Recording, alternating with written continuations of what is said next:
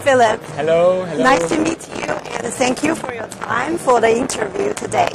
You're welcome, you're welcome. We have several questions for you, and yes, first thing is since the start of the year, the price of polysilicon has been increasing for 15 weeks continuously. And how was GCL affected? And what are GCL's measures to deal with this situation? Yeah, we have seen in the recent quarters and years silicon skyrocket up to 270 RMB per kilogram.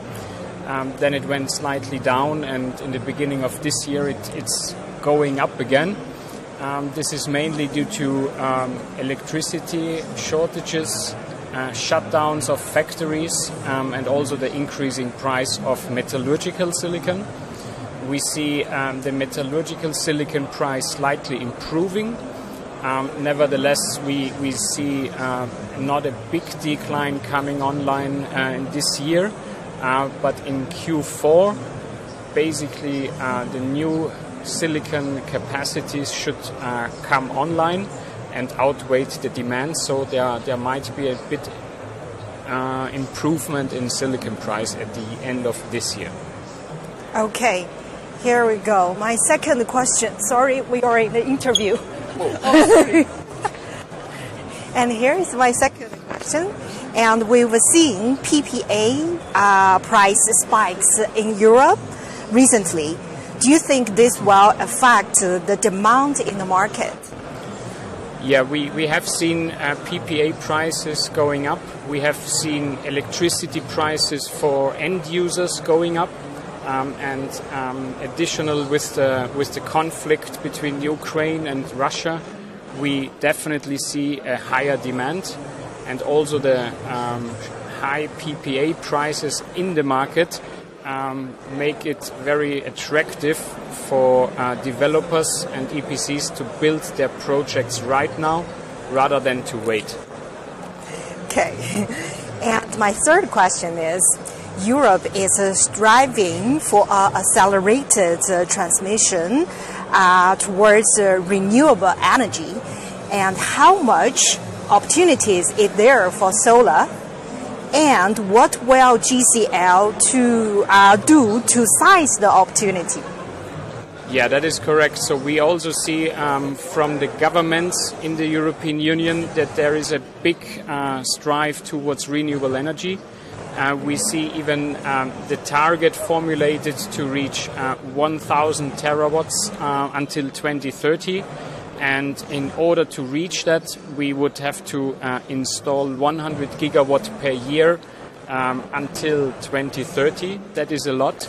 And we are really excited to work for that in order to reach it. And GCL definitely is participating in that by increasing our capacities on the module, but also on the silicon side, and especially on the silicon side with our FBR technology. We believe we are ready since FBR technology has a much better carbon footprint, lower electricity consumption, and also better cost. The solution sounds great. Yes, and yes. Yeah, I hope you will have big success there. Thank you very much. And my fourth question is, have the recent lockdown in China affected GCL's production? And has the disruptions in logistics affected GCL's supply in Europe?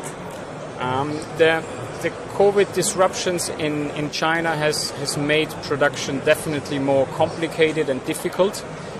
We see inland transport being stuck very often, even between cities. We see problems in getting the goods to the ports, especially to Shanghai. So we see a lot of delays, which is definitely not good.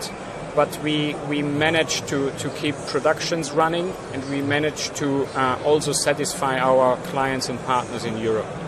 Okay, that's not too bad, actually, the situation. That's okay. Yeah, GCL deals it well. Yes, and good to hear that. And the next one is, has enterprises are betting on different next generation technologies like TOPCon and heterojections? And what are GCL's plans to develop these new technologies? Yeah, you're right. We are developing the TOPCon technology. So we will have available and certified products for the European market as well from TOPCon starting this year. That does not mean that we do not believe in heterojunction. So also heterojunction is a very promising technology.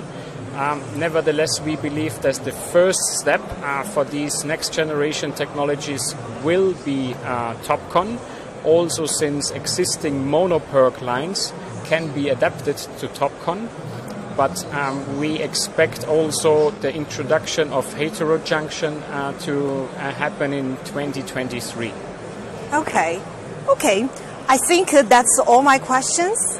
And thanks again for your time for the interview. Yeah. And I hope you have a success business for this fair and the coming years.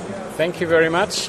We will work hard to make the targets in Europe, but also outside Europe happen. Thank you very much. Okay, sounds great. Perfect.